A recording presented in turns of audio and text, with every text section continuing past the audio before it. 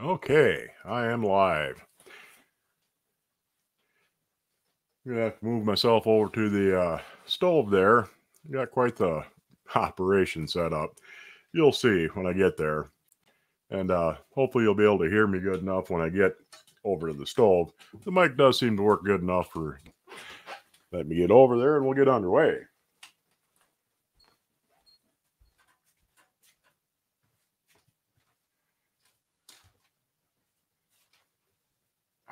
Here we are. All right, can everybody hear me good? For some reason, I want to look up at the camera when I want to talk into the mic, but it's just a weird habit, I guess. What I'm doing today is making blackberry juice with my ancient Wagner. Pick this up, move it over here. My old Wagner Fruit and Lard Press. I got this for, what was that, 45 bucks? I paid for that at a yard sale. And that was a hell of a good deal. Problem is, I have to really rethink my kitchen setup for filming because it's a real tough to get a decent camera angle. So I'm gonna have to prop this up on a pile of stuff once I get my berries cooked and get ready to start actually pressing them. It's gonna be kind of a teetery operation, but I think it'll work. And hopefully everything will go good and I don't end up with hot blackberry juice all over the place. Anyway, wild blackberries usually start to ripen in June, July here in Wisconsin. They don't all ripen at once, so I picked a bunch of them over a period of a couple, 3 weeks. And I got, probably about 3 quarts worth of berries. I put them in the freezer. And I got them out now. And I put them on the stove, and I'm just getting them hot. They're just starting to boil. Berries are pretty soft, so I won't need to really cook them down to soften them up. Some things you need to soften pretty good before you try cooking them. But these are plenty good. I'm going to turn my heat off. I'll just let these sit for a minute with the cover off. Get my lid out of the way. I'll just let these here sit off to the side. Hopefully I won't steam my camera too much. Anyway, get this close as I can to the burner without burning myself. This is my old Wagner Fruit and Lard Press. It's made in several pieces. Inside, you have this part here. That's what actually presses down on what you're pressing. Hopefully you can see that there's a patent date on there. Trying to get to the camera. I'm not sure if you can see that, but it says patented August 20th, 1912 on there.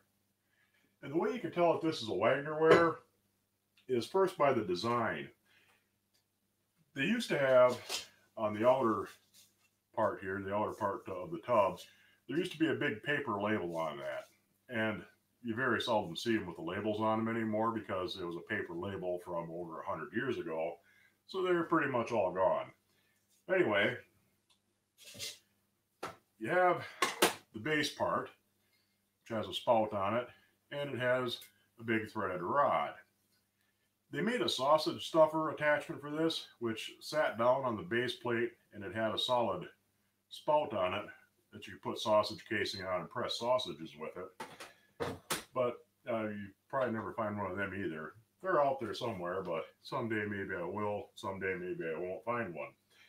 Anyway, the Wagners were different than most other ones. Griswold made these. There are a bunch of other manufacturers that made fruit presses, lard presses, sausage stuffers, on all basically the same sort of design, except the Wagner, the screw part was stationary. This is just fixed solidly to the base. On most of the other ones, the base had kind of a yoke that came over the top. Once I put it all together here, you'll see that a little better. It had kind of a yoke that came over the top, and the handle stayed stationary, and it turned the screw up and down, and there was a presser foot on the bottom, and the screw pushed against the foot and pushed it down. On the Wagners, the screw stayed stationary. They also had this really cool hinged handle on it, which has a little latch on it, and it's threaded on the inside. Try and get the light so you can see that a little better. But it's threaded on the inside, and you can just put it around the screw wherever you need it to be to start pressing. Now the inside of this has another little sleeve that has holes in it, and they're fairly fine holes, but I want to get all the seeds out of these blackberries, and blackberries have lots of really fine little seeds in them. So what I'm going to do is put my berries in these jelly bags, and then put the bags in the press, and press bags and all. They do make mesh bags for fruit presses, for tabletop fruit presses. You can still buy new ones, but I haven't found one that is quite right for this. Not quite the right size, not quite the right style for what I want. And they also are set up for ones that the screw moves up and down, and there's nothing sticking up through the bottom. I would have to cut a hole in the bottom of the bag and kind of stitch around it so it fit tightly around the stem of this screw without, so it wouldn't leak around there. It would take a bit of doing. But anyway, let me get this thing set up so that I can actually start squeezing. I'm going to have to put it up on something to get it up high enough. Normally you would bolt this onto the edge of a table. It's got holes in the feet. I don't know if you can see them. It's got holes in the feet so you can bolt it down. But like I said, I got a stack of stuff here in a precarious kind of pile, but it should work out. There's my foot and my handle. Okay, let me get this over here, and I'll put this under the spout to catch the juice. First of all, move my berries in nice and close so I ain't dripping everywhere. I'll fill up my jelly bags.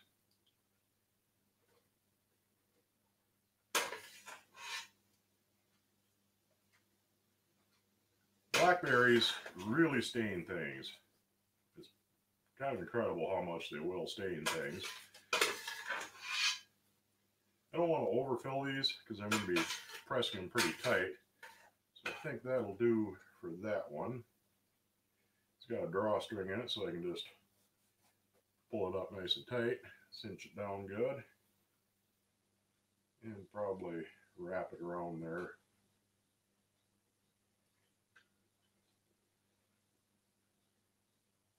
It's biting me. Here, give that a little twist. There we go. Wrap my strings around. Come on, you.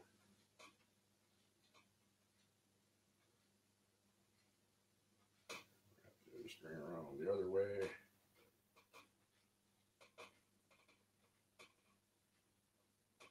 And give them a tie.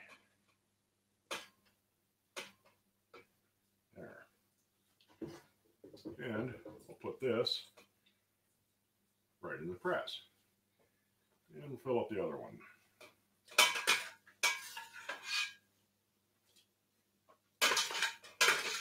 These really smell nice.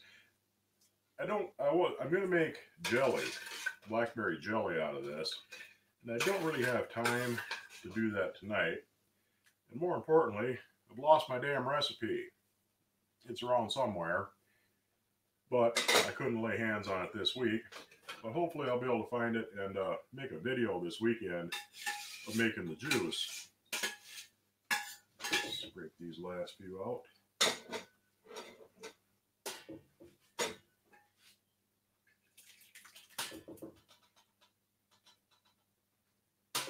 That's all of them. Get the ladle out of the way.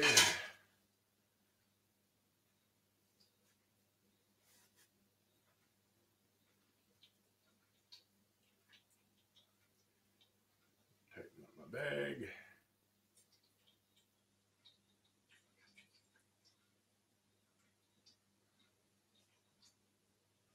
It's kind of hard to do this with the hot juice, so bear with me.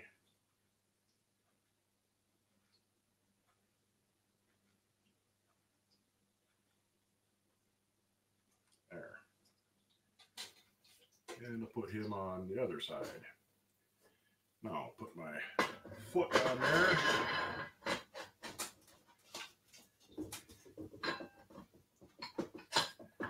For some reason that foot is kind of a pain on this. Drop right in. There we go. You got to hit it just right in that center piece to get it to go in. Now we get this facing the right direction. Clamp it on a little bit above there and tighten her down. One thing about pressing things, whether you're using a tabletop press like this or a big apple cider press, you want to do it fairly slow. You'll get a big rush of juice at first. You get it tightened up a bit, and you want to let it run. Just let the juice press out slowly, and you get the most juice out of it that way. Hopefully you can see the juice running out of there now. And it slowed down, so I'll give her a little bit more squeeze.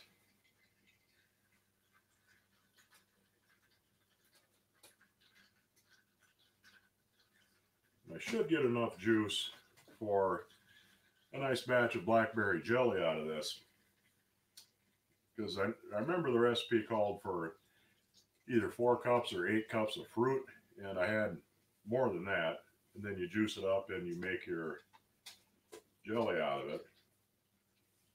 Let me grab a spoon quick.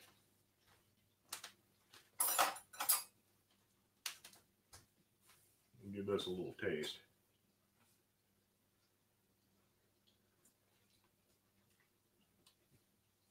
That is nummy.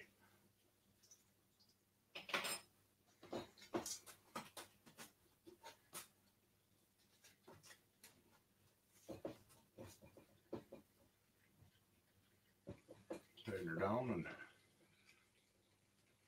let her sit some more. Anyway, let me grab some other stuff here quick. I'll show you some of the things I got over the course of the week.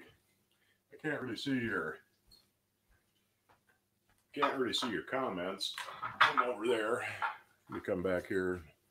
I'll flip through them quick if there's anything. Hey, Grampy, good to see ya. Money Pit Homestead. What am I making? I'm making blackberry juice. Where's ours? Yeah, go out and pick your own berries. It's a little bit past berry picking time, so. Angie, you made it. Nice to see ya. Prairie Queen, Ron Thompson. Let's see.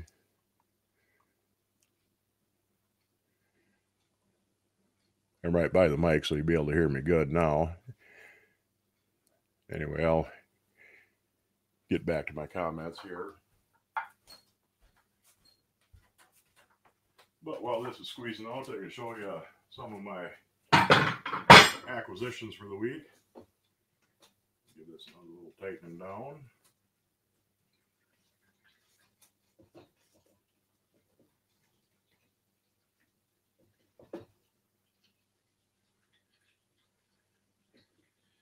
And give it some time to run. Anyway, mostly what I found was little baking dishes. Found a Hearts pan for $4.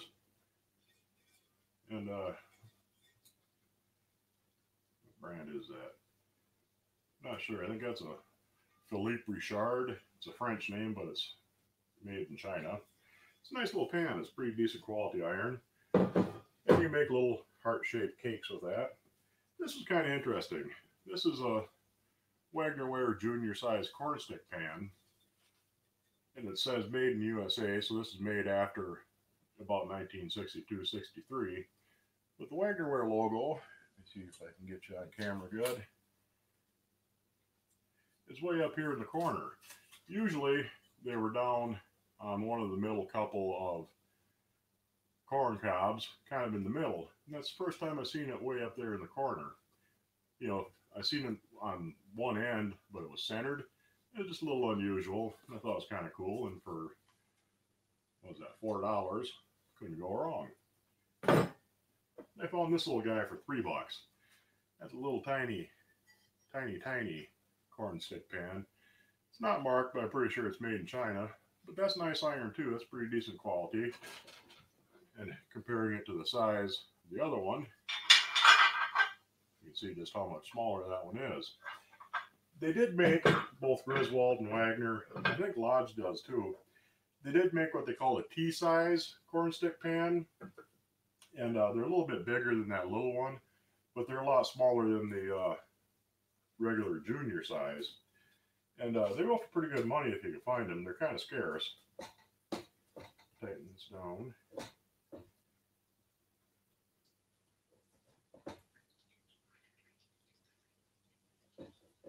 Get her running again. And you can feel when you tighten it down after you leave it sit for a while, it loosens up a little bit. You know, it's fairly snug right now, but after this sits for a few minutes, it'll kind of relax as everything presses out, and it will, get another back up on the pressing. And looking at this, I got, probably about 3 cups worth of juice, 4 maybe. I think it calls for 4, but it's also pretty strong. There's no water in this. This is just straight juice. So if I have to add a little bit of water, just dilute it a tiny bit to get it up to what I need for my recipe, I should be okay. I think it takes 3 or 4 cups. I can't remember. Anyhow, kind of muttering. I keep remembering to speak up because I'm way away from the microphone. Hopefully I'm not muttering too much. But anyway, it's got a couple of more squeezes left in it before we do anything. So I'm going to move the camera back over to the computer and sit down and talk to you. But that's my fancy schmancy little antique press in action. You cover the lens so you don't get vertigo when I go swinging and moving all my furniture around.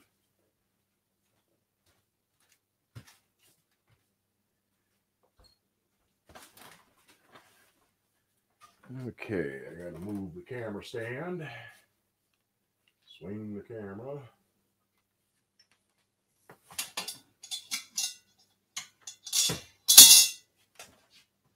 Gotta lower the camera, that's what I'm forgetting to do. Move that out of the way. Kick some things around. Frighten the dog a little bit. No, I'm not going to hit you, Milo. You're a little close, but you're not that close.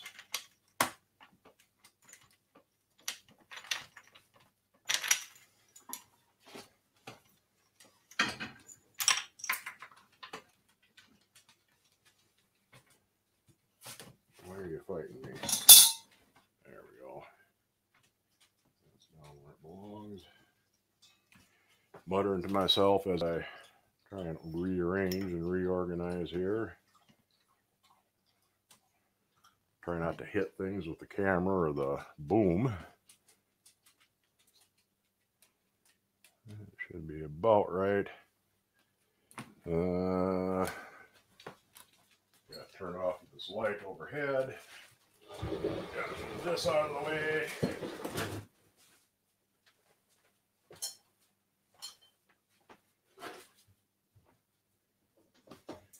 And while I'm over here, I'll give her another tightening down.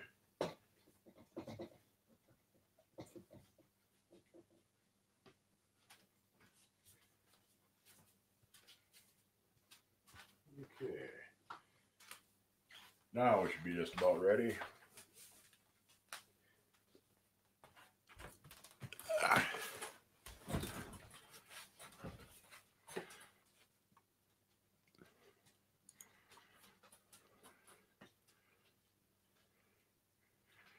Eek, there I am. Yeah, my camera's sitting a little cockeyed, but I guess we can live with that. Maybe up just a little bit higher. Stay. Not you, Milo. Okay. Get the mic out of the way. All right, now we're ready to go. Nope, can't quite see it. And I'll go back up to the start of the comments here so I can catch up, say hi to everybody, make sure I get everybody this time around. Ron Thompson, nice to see you. Shanudo 145, yeah, you were on time this time. That sounds good. All right. Love the clickbait title.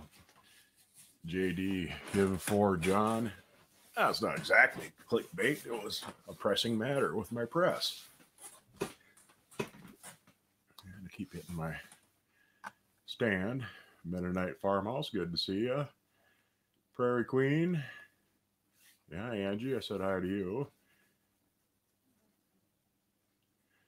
Billy Lee, good to see Billy Lee. Always around. Carolyn Bandroff. Yeah, that darn recipe. I got a couple of different blackberry jelly recipes. I can't find the damn things anywhere. They're not, they're written down, tucked in my canning book, and they're not. So, but they'll turn up shortly, I'm sure. Said hi to Grampy Lobster, Money Pit Homestead. Just jumped in. I was squeezing blackberry juice.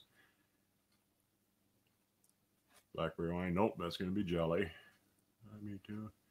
Looks like a torture device. Yeah, that would definitely put some hurting on you. Stuck a finger under there and squeezed her down. The Hearts pan. Yeah, that's kind of a cute little pan. And, you know, like, what was that, $4 for that one? You know, $4. Can't hardly pass it up.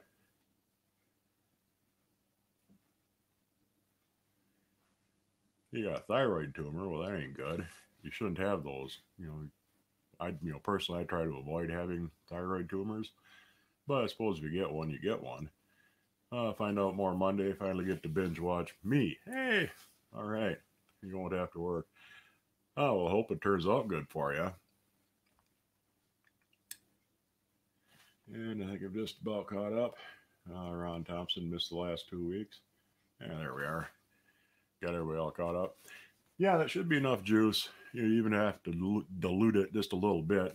It's pretty strong, so it tastes good. I mean, blackberries are my favorites. I mean, they're just fantastic tasting little things. And even if I gotta water it down just to bring it up to, I think it's 4 cups is what I need. I got probably 3 there at least. And I'll put her in the fridge until this weekend. I'll find that recipe. And my eye is sticky. Something in there. I'll find that recipe and I'll probably do a video making the jelly this weekend. Love the latest video. Oh, thank you. And yeah, I'll get that. Probably do that this weekend. Yeah, I just didn't have time to get everything set up, and even so, it taken too long to do it in an hour, or even probably 2 by the time I get done messing around with everything. So I don't want to go that long. But anyway, yeah, I got to really rethink my kitchen setup here for trying to film around it, because it was really hard to get a decent angle where you could see anything at all over there. It works out okay with my other camera, my regular video camera, because I can just move the camera where it needs to be. But with this, it's corded and it's plugged into the computer, and I only got so much cord. So if I move some things around, move the computer, kind of rearrange some of my stuff here, I should be able to get something where I can get a lot better camera angles. Even if I'm using my other camera, it'd be a little bit easier to get at. Have I tried that skillet sausage recipe I sent you? No, I haven't got around to trying it, but I saw it, and it's on my many things to do list. Blackberry brandy? No, I don't have quite that many, but I got a little patch along the edge of my driveway, pretty much where I gave up mowing, and the blackberries took over. Because around here, pretty much any open spot in the woods, if you go out logging and thin out the trees enough, you'll get tons and tons of blackberry brush in there, and popple slashings. The popple trees come back real fast. So, yeah, it's kind of a pain deer hunting, trying to tromp through the thorn brush, but they do make real nice berries. I have some raspberries too. They come on a lot later than the blackberries do, but there ain't nearly as many of them. And I like You know, I like raspberries, but not nearly as much as blackberries. You know, to me, the raspberries have kind of a saccharine aftertaste. I don't know why.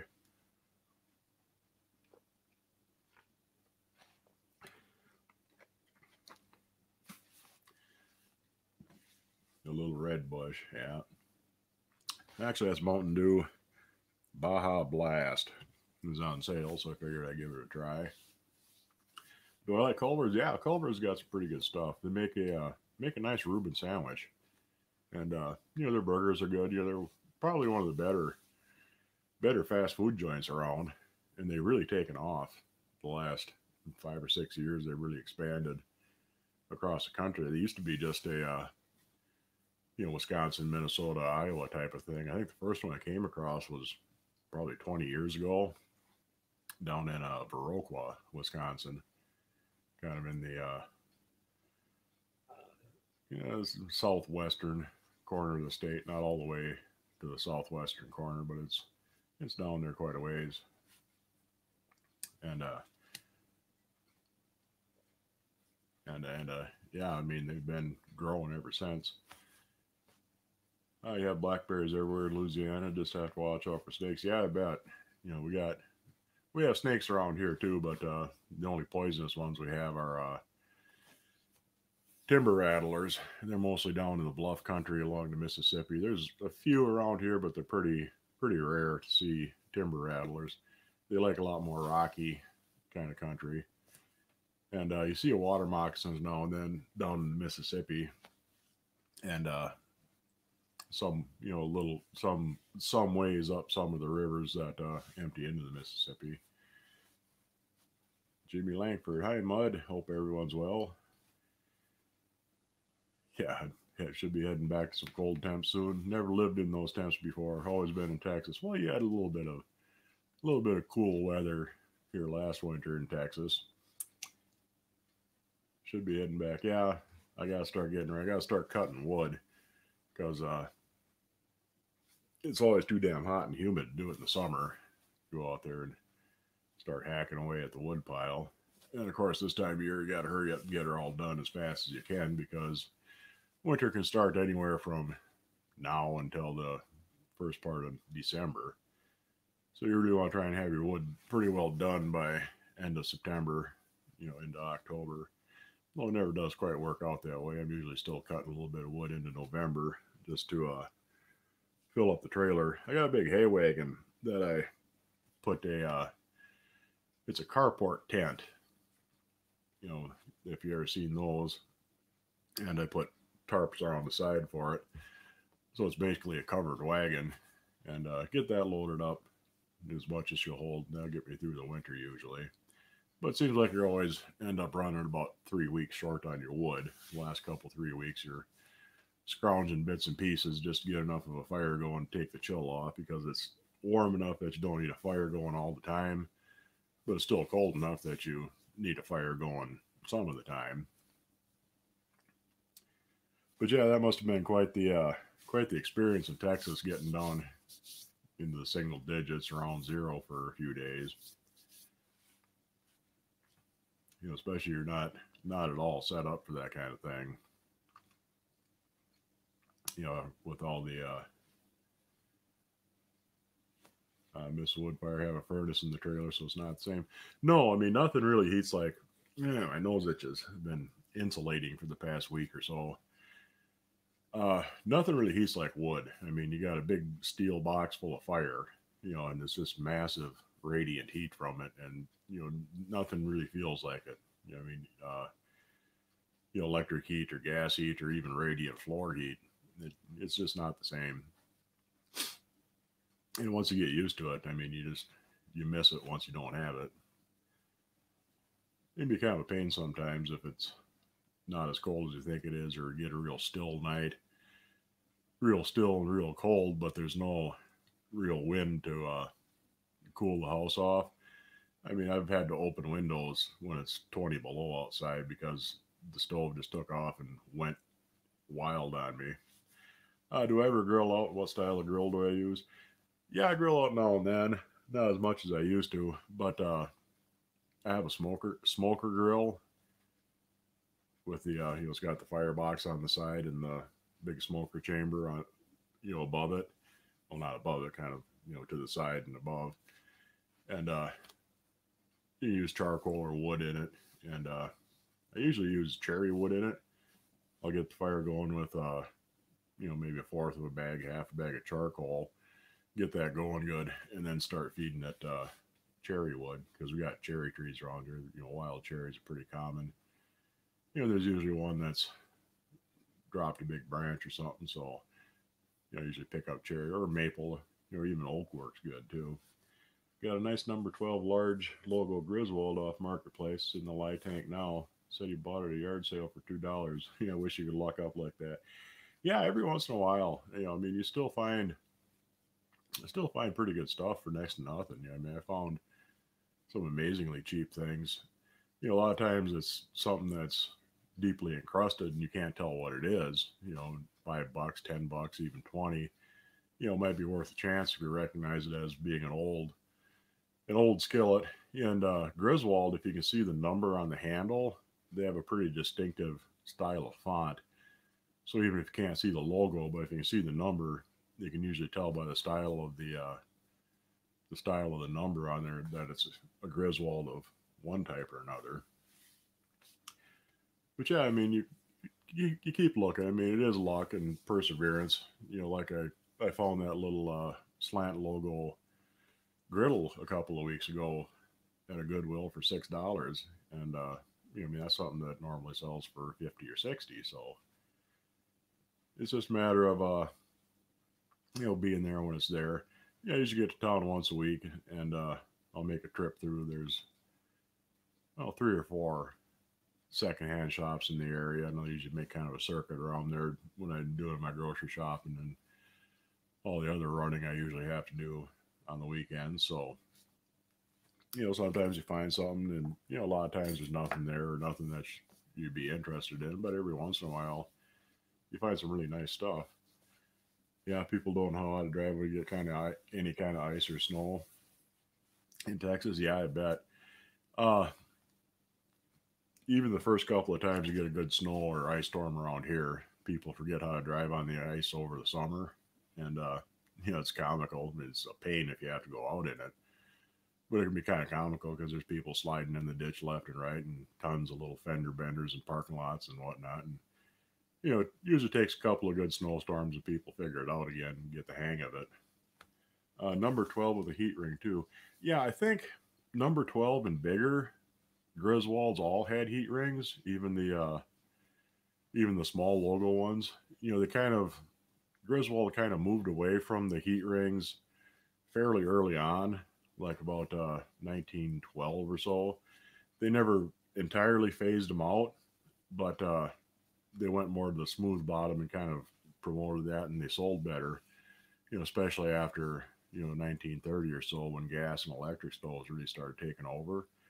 But their biggest sizes, number 12, I think it was, and up, I know for sure bigger than 12s, all had heat rings. And but they did still keep making skillets with heat rings, smaller ones, up until about 1940, when they switched over to the small logo, and then they did away with the heat rings on the smaller skillets entirely. Because I've got a number 8 or number 9 large logo skillet with a heat ring on it. So yeah, the like I said, all the really big Lodge Griswold skillets had heat rings on.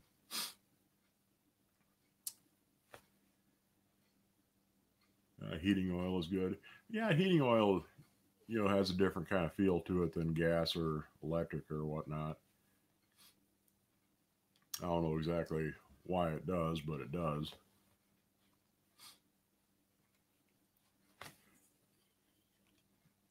But I still prefer wood. I've burned wood pretty much my entire life, so I'm used to it. Nothing else really feels right.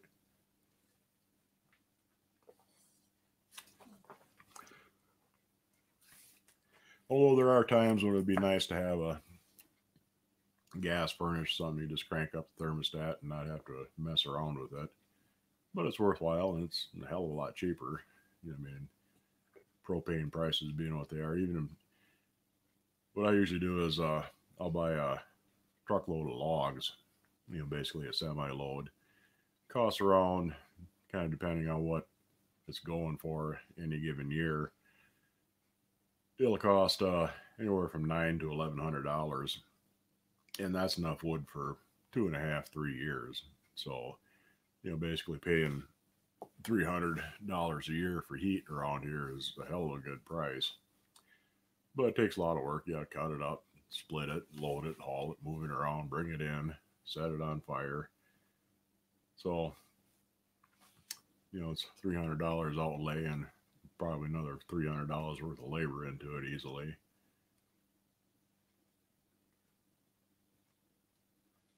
Yeah, I have an oil stove and a wood stove both. Yeah, that's kind of the way to go. Because you can set your furnace low so it kicks in when your fire burns out in the wee hours of the morning. It's not so cold in the house when you get up. But this place is pretty well built and pretty well insulated. So even as drafty as it is, it's still fairly well insulated. It's kind of weird, but it still manages to draw air through enough little cracks and crevices around, which is probably for the best. You don't have to worry so much about carbon monoxide if you got a breeze blowing through your living room. You like cutting wood? Well, okay. I don't mind it, but it's definitely not something I want to do during the summertime. Although I have, once in a while, I have gotten roped into. Usually it's helping somebody else clean up down trees and things like that. And you end up figuring, well, we might as well cut her up and split her up and get it stacked so it dries. You end up busting your ass. And, well, the neighbor says he's got a couple of trees down too that I can have. Just go over and get them. You end up cutting and hauling and putting up more wood for your friend than you do for yourself.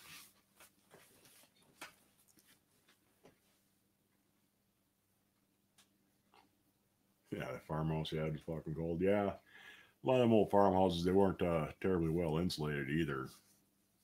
Especially, really old farmhouses, they weren't insulated at all. Sometimes the best you'd find is if you tore open a wall doing something, you find it was stuffed with newspapers. I've seen that a couple of times. And the guy I used to work with, his dad had an old farmhouse, and they're going to put a addition on it, and they had to cut out a section of the wall, and they started tearing into it. And the way the place had been built, they took rough cut oak 2x8s, and they stacked them flat on top of each other and kind of did a log cabin style corner, spiked it all together, and just plastered over them. So it was a solid wood wall on the outside. And he said they had just a hell of a time trying to cut through that with a chainsaw, full of nails and big old spikes. And that wood was so dried out and hard, they just fried chains left and right on it trying to get that wall opened up. But he said, it was pretty cool. And I guess it wasn't really all that uncommon, if you had a lot of land to clear 100 years ago, just cut them up, haul them over to a sawmill, have them sawed into lumber, and just stack them up like a log cabin made out of boards. It was a pretty slick deal.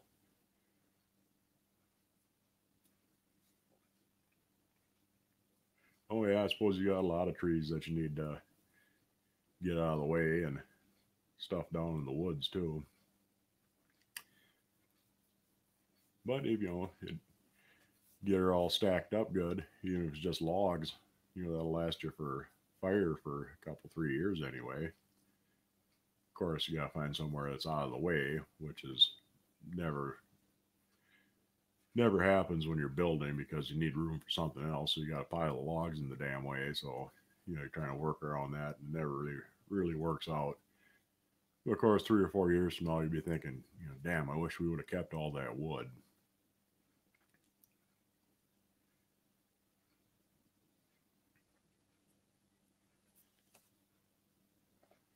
Probably hard to ask for. No, it was can't remember if it was red oak or white oak, but it was oak boards.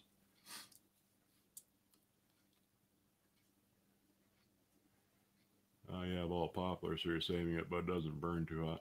Well, when it's dry, popple burns pretty good. It burns fast. The biggest problem with it is it burns really fast, and it leaves a lot of ash if you burn quite a bit of it. And it's good for starting a fire in the morning. You get your fire going, you throw in a few chunks of popple, you get some fast heat out of it, and you get coals right away, and you can start feeding it a little better wood. But I've done it, burn popple full time for heat, and you got to stoke it constantly. And like I said, you end up with twice as much ash as you threw in wood. Sometimes with that stuff, it seems like. Yeah, and it doesn't hold the fire very long. It'll burn down pretty quick. But it is entirely useless.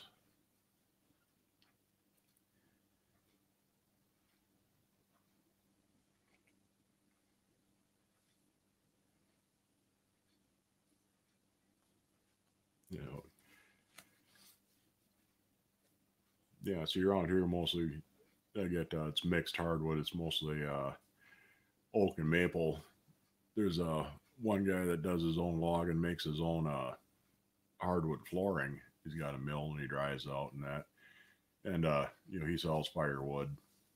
The stuff they sell for firewood is mostly big limbs. Sometimes they get good sized logs, but they got they're too split up and cracked or something like that to make decent lumber out of them. Still in the box, I had a Wagner's cast iron cookware 100-year celebration set, limited 5-piece miniature cookware set. Is it worth anything? A few people are starting to collect the Wagner 1891s. But the miniature, complete miniature cookware set, yeah, that probably would be worth something, but I couldn't begin to guess how much. But it would be it'd be something worth hanging on to. A complete set like that of the miniatures. Just the skillets. They usually sell 10, $15.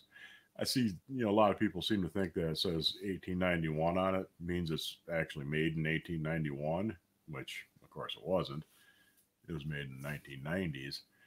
And, I see them asking 40, 50, $60 a piece for these pans, and, they're just not worth it. The really big ones, they did make, some like 14-inch skillets, but even those are worth, 25, 30 because they're really big. But mostly the skillets are worth 10 to 15. But like I said, I don't know what the miniature set would be worth, and something to hang on to. Use dry mulberry fire starter, yeah, that would work pretty good. At least for starting. And there's always dead limbs on mulberry trees. I mean, they really drop a lot of branches. You got to trim the damn things constantly. I got 4 or 5 of them outside, and they're kind of nice. I mean, I like mulberries, but I can almost never beat the birds to them because they have very little flavor to them until they're completely ripe, and the birds will sit there and I swear they'll watch the berries until they're just right, and then they'll nab them before I get a chance to get them. But you can just spread sheets out underneath the trees and give it a gentle shake, because when mulberries are ripe, I mean, you just barely touch them and they'll fall right off. So you could just shake them out of the tree. But of course, you gotta get ambitious enough to go out and actually do that when the mulberries are on. And I've noticed that the trees alternate. 2 or 3 of them will be bearing real heavy one year, and the other ones will have hardly any on them. Then the next year, the ones that were bearing heavy will have very few, and the ones that weren't will have tons and tons of mulberries on them. Kind of neat.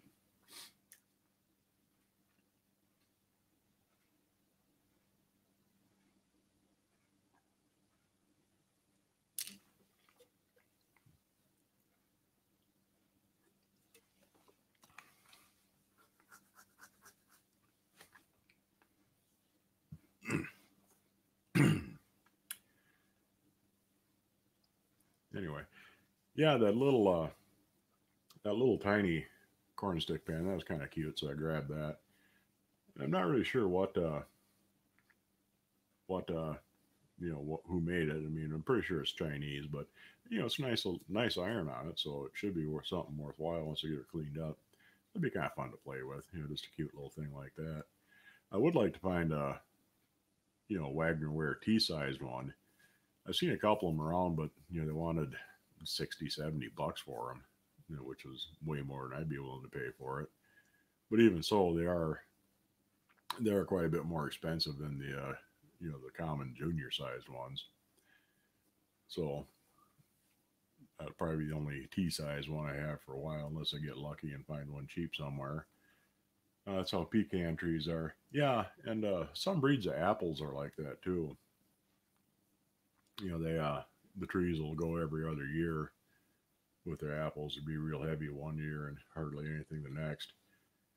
Mostly the you know, older heirloom varieties, because they kind of bred that out for, you know, commercial trees, because of course you want apples every year if you're going to be growing apples for a living. They don't produce good everywhere. I wouldn't suppose. You know, we don't have any of them up here at all, so they wouldn't produce much of anything in Wisconsin. But I do like pecans. They're good. They're pretty good.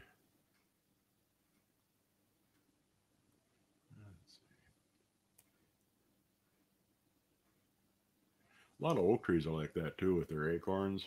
You know, they kind of alternate years for acorn production.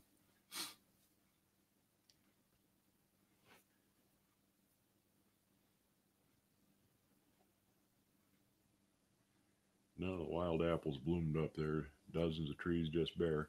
Hmm. Yeah, I didn't really get a. Now that I think of it, I didn't get much for flowering for apples around here either.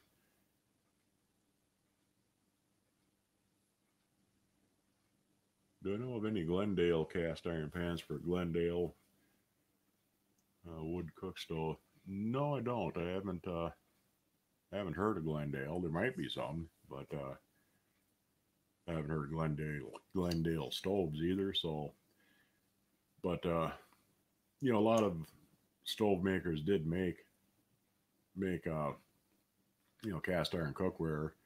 You know, usually a skillet and kettle and Dutch oven, but most of them didn't mark it. You know, they just put a size number on it and they sold it along with the stove. But very few of them actually marked their cast iron hollowware.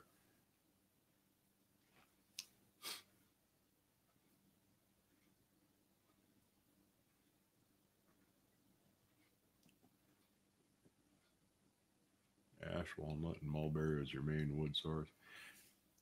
Yeah, walnut burns good, but you know, it's pretty expensive for firewood, and usually even fairly small pieces you can sell for, you know, you can get you know, lumberyard, you know, lumber mills will still buy even fairly small walnut, but you're still going to have some limbs and stuff like that left over. So if you got a lot of walnut trees, your black walnut especially, if you got a lot of walnut trees around in your area that are being cut, you know, it makes real good firewood, holds fire real well. So does ash. Ash is pretty similar to oak as far as burning goes. There's a pest going around Wisconsin, the emerald ash borer, which is killing off a lot of ash trees. So there's going to be quite a bit of ash firewood. The problem is most counties, they won't let you take it out of the county that it's in, because they don't want to spread the bugs around any more than they already have.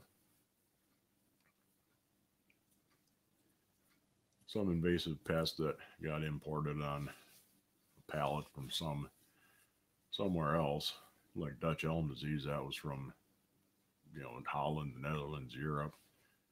And that came over on, you know, this load of lumber that had the insects on it, which it's actually a fungus that makes Dutch elm disease, but the insects carry the fungus, and the fungus kills the trees.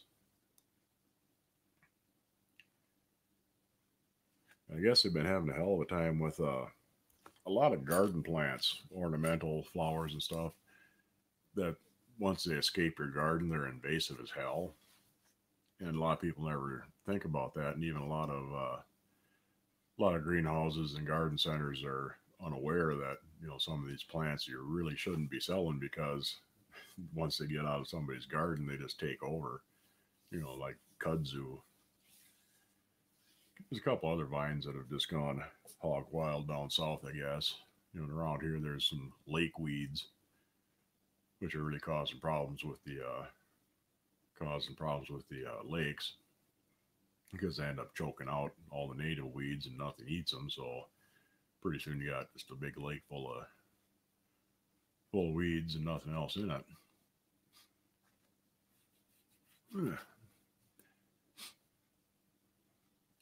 I had a beetle take out a lot of pines in New England. Yeah, I think I heard about that. You know, some type of, some type of beetle. It's the same sort of thing with the ash trees. It's a little green beetle kind of thing, burrows into the bark of the tree and causes them. I'm not sure if the bug itself is what actually kills the tree, or if it's some kind of fungus or disease that the bug carries that does.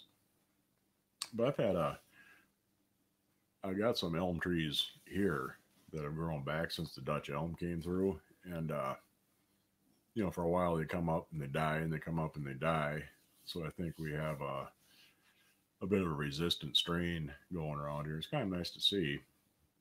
I mean, hopefully they'll propagate out a little bit more, because there just ain't many elm trees around anymore. You got the gypsy moths invading us this year.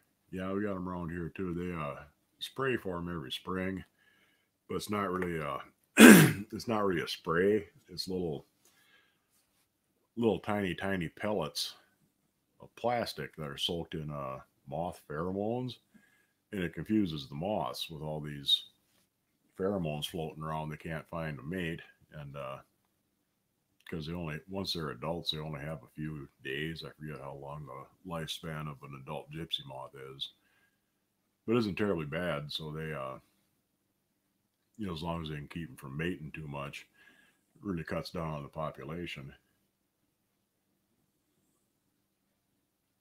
Yeah, I had 2 ash trees died from that. Yeah, I mean, it's getting pretty widespread in Wisconsin.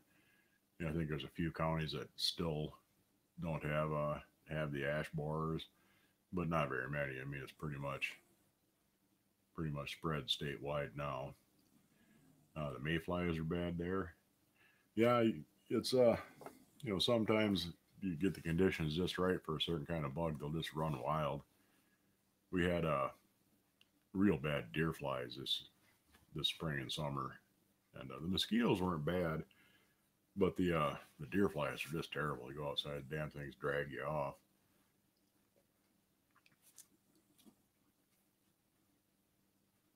Oh, I forgot, I got the orifices for my little gas stove back there.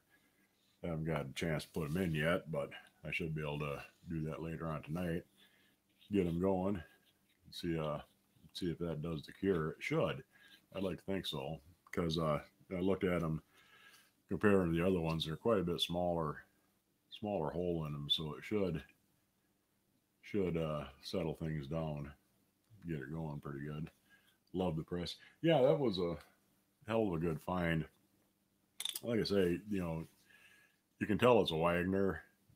I kind of thought it was, when I saw the patent date, just that kind of style of writing is what, is the kind of font that Wagner generally used around 1910, 1912. But did a little search around and, figure it out for sure. It's definitely a Wagner ware. But like I say, the, originally it just had a big paper label on it, which is kind of silly. So, because it's going to get washed even if you don't, even if you try to preserve the label on it, it's going to get washed after you use it, so the label's going to fall off right away. Seen a few Scotch bowls for sale, but not sure what you'd use it for. They're kind of different. Yeah, I got a couple of them too, and I think you could use like a small wok. It would probably be one good use for them. You know, if you just wanted to make a little stir fry for 1 or 2 people, it'd probably work out pretty slick for something like that. You know, in fact, I'll give that a try once I get the wood stove going again, so I can set it right down in the fire and get her good and toasty hot. Yeah, you got the emerald ash borer everywhere in Iowa. Yeah, I mean, once, you know, it's really hard to stop the spread of pretty much any kind of bug like that once they get established. But yeah, and Scotch bowls are pretty nice, you know, and you know, like I said, you know, they could, you know, they definitely work for a small wok, and mostly you're used for making, you know, soup and broth and things like that, where you just set it on the back of your stove and let it slowly simmer away. You know, there's a couple other styles of kettle and things like that. You know, they got real specific shapes for them, and you wouldn't, you know, you kind of wonder sometimes, you know, why exactly they were designed like that. But a lot, you know, it's part of the real cool stuff that's out there for cast iron if you look around, get lucky, and find some of it. But yeah, that press really did work out nice. And that juice is, like I said, it's pretty concentrated, so I think I can get away with watering it down a little bit if I have to, but I'm not sure if I do. You know, I'll see exactly how much I get, measure it up, and make the jelly this weekend, so I should be able to do a video for that.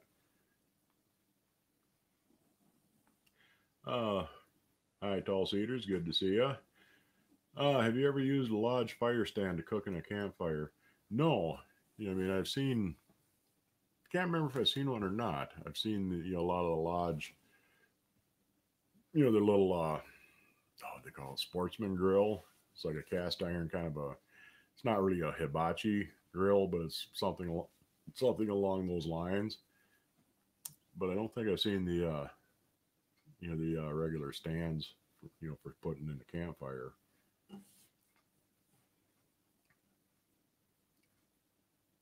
Maybe we're something worth looking into, because I got plenty enough of stuff that has a bail on it that's made to be hung over a fire. So if I had one, I would definitely have the stuff to use on it.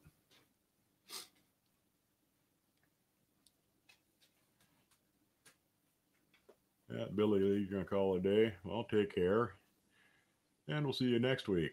And since she's calling it a day, that reminds me it's almost an hour is up. Our hour is just about up here, so everybody's going to take off, so I think I will too. Angie, you're leaving too. Good to see you. Always nice to hear from you guys, and hope your house is going well. Hope your well is going well. Got an old Wagner flat bottom kettle, and bottom has to be almost a ½ inch thick. Yeah, some of the you know, flat bottom stuff, they, you know, put a real heavy bottom on it. You know, I don't, you know, sometimes it's not as heavy as, some of them are heavier than others. I guess what I'm trying to say. I'm not sure if it was deliberately designed that way, or if they just, you know, had differences in the patterns and the mold when they made them. You know, but every once in a while you find something that's unusually thick. Oh, well, coming in October. Well, October ain't all that far away, so that would be good for you. Always nice to have water. Oh, it's nice, friend. Yeah, I bet it is. You know, it probably takes a bit longer to heat up, but once you got it hot, it's going to stay that way. Anyway, it's been dog underfoot finally. Anyway, it's been good to see you all, and hope you enjoyed the little press show there. Yeah, those are kind of nice. I mean, there's a lot of different brands out there. You know, there's both Wagner and Griswold made some, and there's tons of other brands. So if you're looking for one, you should be able to find one fairly easy. They're kind of expensive. You know, a lot of the older ones are getting up around $100 or better for you know, for a vintage one. But you can still find them every now and then fairly reasonable. And as you can see, that worked out pretty good. And like I said, I'm going to try and find a decent mesh bag that'll work for it. And because it doesn't need to be quite as fine as those jelly bags, but I want something fine enough to catch blackberry seeds. And I'll see you guys next week. And hopefully by then I'll have my little gas burner going again. We can play around with that maybe. That'll make for a nice show. Fiddling around with that and seeing how it's going to go. I'm pretty sure the orifices will do it. And if it doesn't, I'll have to think of what else. I don't know why it wouldn't. But anyway, see you all next week. Hit the like button on your way out. If you like what you see, subscribe. If you feel like it, go ahead and join the channel for all kinds of wonderful things. And I'll see you guys next week.